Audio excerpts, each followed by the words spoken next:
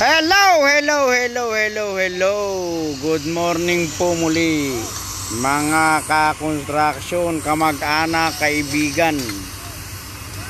Ayan po, magle-layout po tayo ngayon ng ating shutter kasi po meron siyang slope. Ayan, para po pag inangat yung ating shutter, alam na po natin yung sloping niya. Ayan po, ayan. Ayan, nagmamarking na ang ating mga kasama, si paring Rolly, si paring Dennis, si paring Ranel. Ayan, oh. Ayan. Ayan po, yan po ang ginagawa natin ngayon, mga ka-construction. Ayan. Kasi po yung ating wall meron pong diferensya na 50 sa dulo-dulo yung pinaka-slope niya. Sa gitna po siya 13.43. Ayan. Sa kabilang sulok naman ay 12.88. Ayan, sabi ko nga po meron siyang diferensyang 55 cm. Ayan. Ayan. Kaya bawat shutter po, ayan mga ka-construction, ayan. Ayan, letter A, ayan, oh, ayan. Ayan po, ayan. Letter B, ito. Ayan. Ayan, letter B. Ayan po. Ayan. Ito pong isa, letter C. Ayan, susukatin po yung letter C, ayan. Ayan na po siya. Ayan. Ayan. Letter C. Ayan po yung letter C. Ayan, minamarkingan ng ating ni paring Dennis. Aywa. Ayan. At siya nga pala mga ka-construction o kasama sa hanap buhay. Yung pag-layout po nito, yung gusto pong makaalam kung paano gumawa ng angle, marami pong method ang paggagawa ng ating angle, kung paano nyo pong kukunin yung angle. Meron po tayong 80 po dito o 60 dito, kahit po magbalik ta dyan, tapos 1 meter. Ang ginamit ko po ditong method ngayon 3 feet, 4 feet, 5 feet. Ayan. Kung gusto nyo po ng mas malaki, i-double nyo lang po yung 3 gawin yung 6, yung 5 gawin yung 10, yung 8, yung 4 gawin yung 8. Ayan. Ayan po mga ka-construction. Ayan. Ayan. Tapos Dennis, doon buhat dito, sumukat ka ng 55. Dito sumukat dito ng 55. Manats! Dito 55, tapos batakan pa ganun. Ayan po. Ayan. Shout out kay Ate Mirna Francisco. Kumusta kayong buong pamilya mo? At si Kuya Larry. Ayan. Ayan po. At ayan, shout out po uli kay paring Arroyo Patulot. Ito pare, nagle-layout tayo ng ating sloping. Ayan. Para pag inakyat pare yung shutter naka-slope na. Yan. Yan, nile-layout po natin dito, yan. Yung gusto pong magtanong kung paano gumawa, paano mag-angle, mag-message lang po kayo. Ituturo ko po sa inyo mga ka-construction o kasama sa hanap buhay o bilang construction worker. Yan. Kung paano mag-angle, maliit man o malaki yung inyong i-skwala. Ayan, tuturuan ko po kayo kung paano. Yung alam ko naman po mas marami pa yung mas marurunong sa akin, baka lang sakali. Ayan. Hindi dyan. Dito sa sentro ha. Dini. Ala ka na, sentro ka na dito. Ito na yung pitik. Nasaan yung sentro? Ayan, buhat dito. Ito. Hindi ka na susukat. Yung kanto na yan at saka yun pipitikan. Yun yung pinaka ayan. 55. Para makuha natin kung ilang plywood yung ating tatabasin o duduktong. Ayan. 55 there. Ayan po mga ka-construction, ayan na, iniskwala na, ayan. Ayan.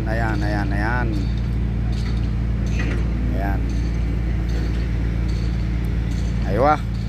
Ayan. Ayan po. Oh, hindi na doon. Sa kabila naman, kunin nyo yung sukat ng letter C kung saan umabot. Ayan. Ere. Nasaan yung ere? Kunin nyo ere. Ere. Ayan. Ere yung, alam ba yung sentro natin? Ay, alam ba yung sentro? Ere ba?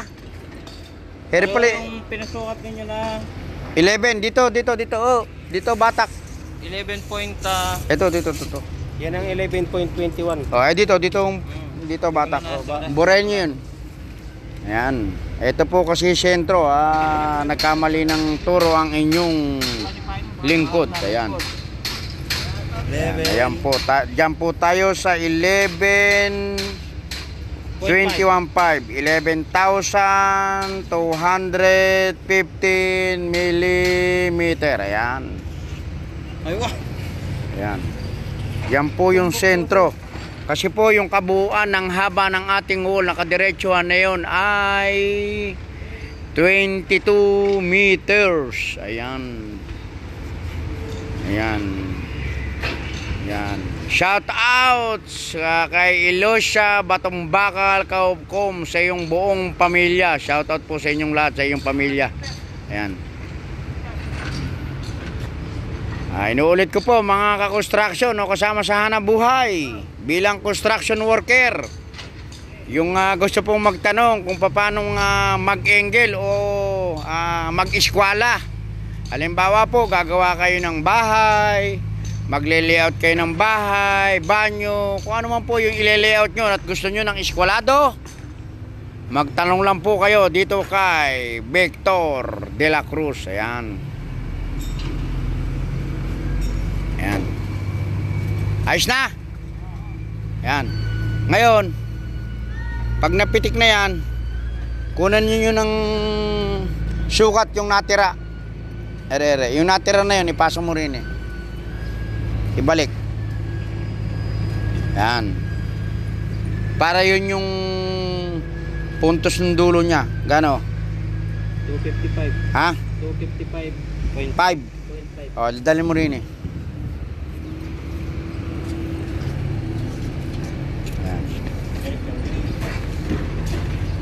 Ito. O, kung saan naaabot. Hindi, ano ba yung kinuha nyo? 255.5. O yan, kunin mo. Yan. O, ngayon, yan. Ikabila mo bro din Yan, tapos din Yan. Isukat mo uli. Yan.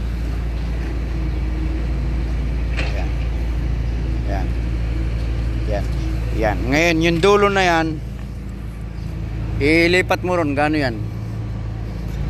To. Ayan, ilipat mo din. Ha? 26. Hindi, mali yung nasa sentro. 26. 26, buhat din sukat kang 26. Ayan. Asan ba sentro? Mali. Ito. Diyan tayo kumuha kanina ng dulo. Ere sentro, di ba? O tapos sumukot kang pa ganon. O yan, tama yan. May ganon muli. Yan, diyan ka na lang kumuha. Kasi nasa sukat na yan. Ayan. Pitikan mo ngayon yan. Tapos pagka napikitikan mo, sukatin mo ngayon yan. At saka ere, hanggang din Yan. Hanggang dito. Pitikan. Oo. Ngayon, kung ano yung magiging sukat na yan, Brad, sa letter C, tingnan mo kung aabot yung kanto na to. Yan.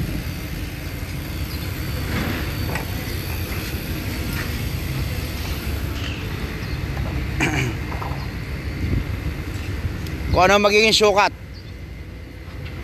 Yan. Ere.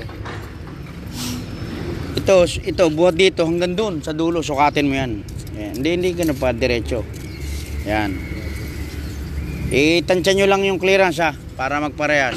Ayan, gano'n yan. Ayan. Ito yung sakto mo yan. Ano yan? 690. Ayan. O, sukatin mo ngayon. 690. Kapos tayo. Ayan. Ayan po ang ating project safety manager. Ayan. Yan po ay project siya po ay ating safety manager. Ayan. Ang ating consultant. Ayan. Sir, hi naman sir. Aywa. Ayan. Ayan. Yan po yung pagle-layout natin. Ayan. Ayan. Hop. O, ayan. Ayan na po. Ay, ganyan lang po mga ka-construction ang pagle-layout ng ating shuttering. Kasi po meron siyang slope. Ayan. Shout out sa aking pinsan na pogi. Si Pinsan Willie. Shout out sa iyong pamilya. Gano'n ko lang? Bale, 18 pa. Ito. Duduktungan. Isa lang, dalawa. Dalawain mo na. Hindi. Ang gawin mo rito, para sigurado ka, 30 na. Gawin mong 7 meters yan. Lahat ng shutter gagawin natin 7 meters. Itong letter A, letter B, letter C. Dagdagan lahat ng 30. Tapos tandaan mo lang yung sukat dito. Tapos pipitikan na natin ganun. Makukuha na yan. Yan. Okay na nila. Dadagdagan na lang ng 30 yon yung bawat shutter natin. Gagawin natin 7 meters. Lahat ng shutter. Ito lang naman pala, boy. Ang lalagay nyo lang, Brad, ng 30. Dennis, yung A, B, at saka C. Tatlo lang. Yung likod, hindi na. Yun lang ang dadagdagan nyo ng 30. Katulad yan, 2 doka malalagay dyan. Kasi dikit. Hindi tumama yung isa. Ito. Yan. O, tapos 30. Ayan mga ka-construction, ganun lang po kasimple ang ayan, mag-layout ng ating shutter. Ayan po, nakita na natin kung ano yung magiging slope. Kasi po, kaya po inile-layout ng ganyan kasi nga po, hanggang dun lang yung buhos natin sa kabiyak.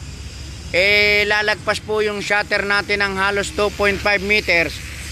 Kailangan po makuha pa rin natin yung lumagpas. Ayan. Para po maayos yung ating layouting. Ayan. Katulad po dito sa portion na to, yan. May layout po yan. Ayan. Ayan. Yung lagpas po dito, yan. Ito po yung lagpas buhat sa sentro. Ito. Ayan. Tapos ito po yung pinaka-sentro doon sa ating wall. Ayan. Ayan. Kasi po mga ka-construction, ayan, umislop po siya. Ayan, oh. Buhat po sa sentro na to at buhat po rin sa dulo. Ang difference ng slope niya ay 55 cm. Ayan. Ayan, 50 cm. Kung sa millimeter naman po ay 500 po siya. Ayan.